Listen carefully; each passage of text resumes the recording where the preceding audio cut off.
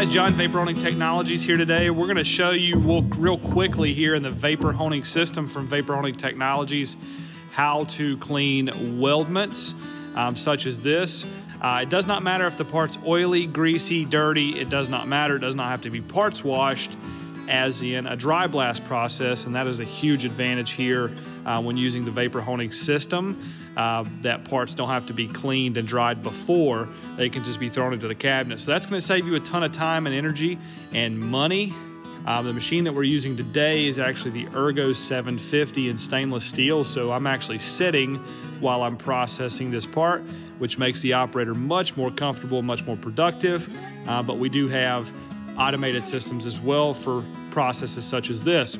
But again, if you were dry blasting this part, not only would it have to be clean, but it would also have to be dry as well. We're not really concerned about that in the vapor honing system since it's all wet mixed with the abrasive here.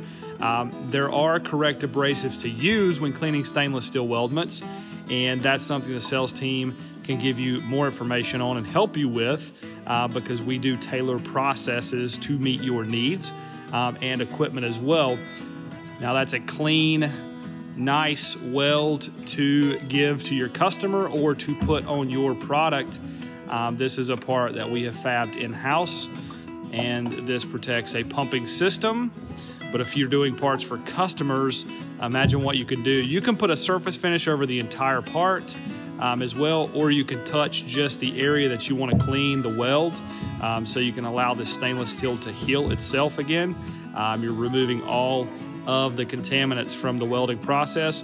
So again, a dry process is going to be dusty.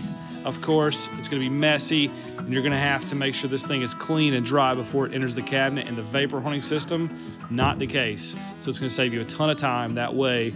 And also the abrasive is going to last 8 to 10 times longer, as with every other consumable in the cabinet.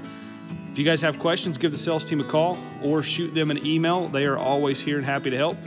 Thanks for watching.